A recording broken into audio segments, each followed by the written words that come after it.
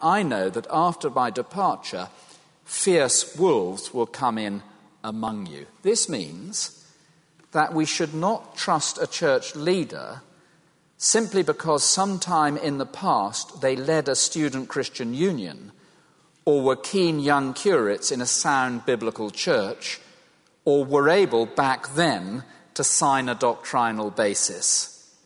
The issue, notice, is not what a person once believed, or once taught, or how they once lived. Nor is it whether they carry the title Reverend, Venerable, Most Reverend, or Lord Bishop. Jesus warned his disciples that false prophets would come dressed in sheep's clothing. And the question, therefore, is, what do they believe now? What do they teach now? And how do they live today? This means we should consider carefully what a person teaches.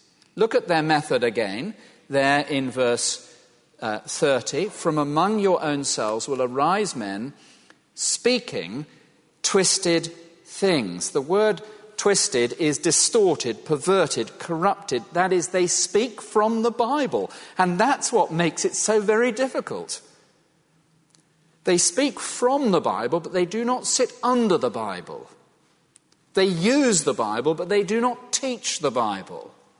They speak of Jesus, they speak of the Holy Spirit, they speak of God, they lead a service, but they are teaching twisted things, literally turned through things, screwed up things, you might say.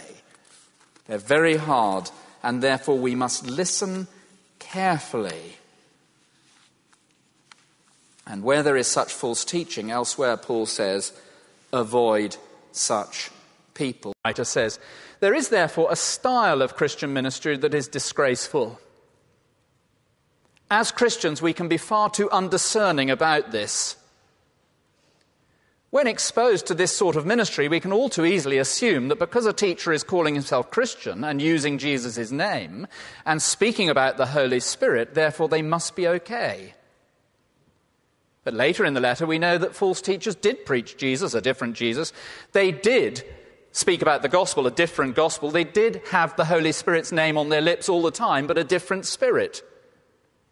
They called themselves Christian workers. Paul calls them disgraceful and underhanded. I wonder if that's ever occurred to you, that there is such a thing as disgraceful church work.